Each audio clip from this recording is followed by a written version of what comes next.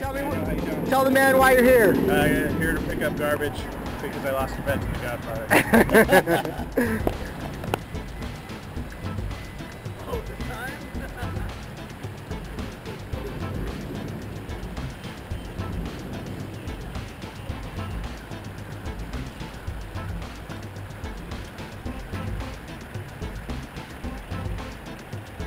So tell me you think he's gonna make the whole hour?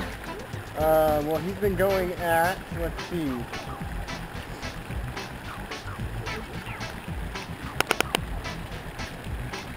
think I started at 11 minutes.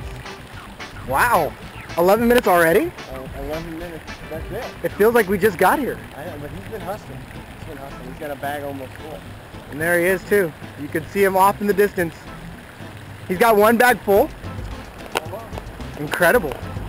He's not messing around. So, you came to join the festivities. This is Mike Beckwith. This is Mike Bravo, the pro golfer. So, what do you think of Andy's hustle out there? I think there are no losers in this, Rod. I think the only loser is, I think it was the New Orleans Saints that Andy took. And with Matt and Andy bet, there are no losers. Tips and Jets. Oh yeah. I took the Saints. The Jets won. Oh, that's what I meant. Throw down! Throw down! That's what I meant. What I was trying to say is when Matt and Andy bet, there are no losers. Stockton wins. Very, very cool. Outstanding. Andy is a man of his word. You see him out there now. What do you think? He's pretty much canvassing all of downtown Stockton right now. Yeah, I think he might be halfway to Manteca right now, right? I think so. And with that, he's off. That's dedication, folks. You don't find that anywhere else but in Brewery 33.